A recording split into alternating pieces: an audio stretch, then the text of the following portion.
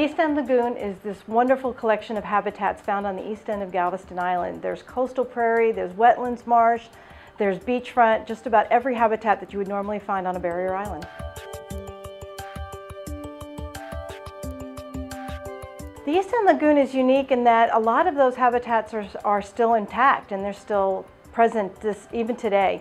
Also, it's culturally important. A lot of Galveston's old families spend a lot of time down in the East End Lagoon, so it's important to the citizens as well as to the animals and plants that live there. Before World War II, the area was a destination.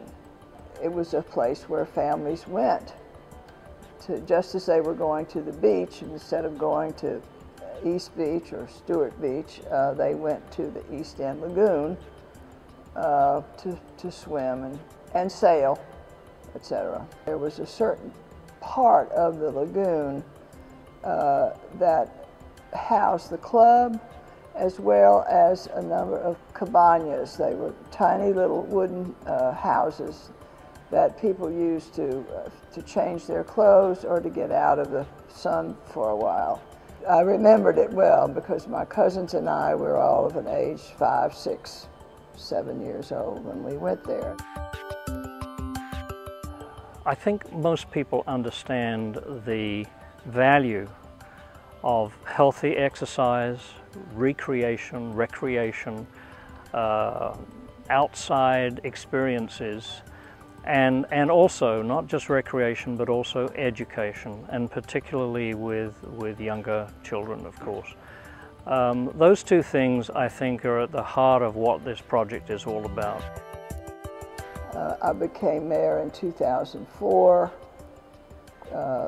established an East End Lagoon committee of preservationists, many of whom were friends of mine, to begin to study the East End Lagoon and raise money in order to enhance the area, improve it, and do what we could to make it a destination for birders as well as people who just wanted to fish, kayak, etc.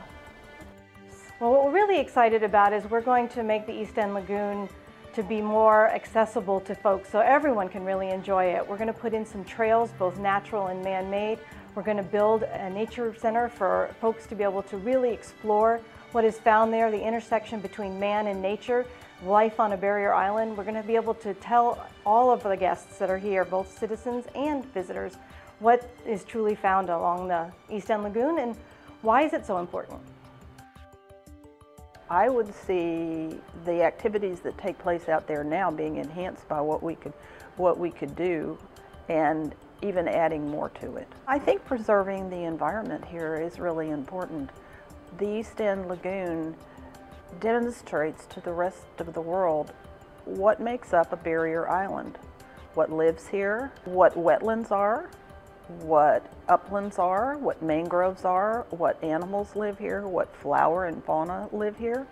And it's just a great example, and people are really very excited to see this come about, to see this project come to fruition and be able to participate, because it's something that's not just for the local citizens, it's really for the rest of the world.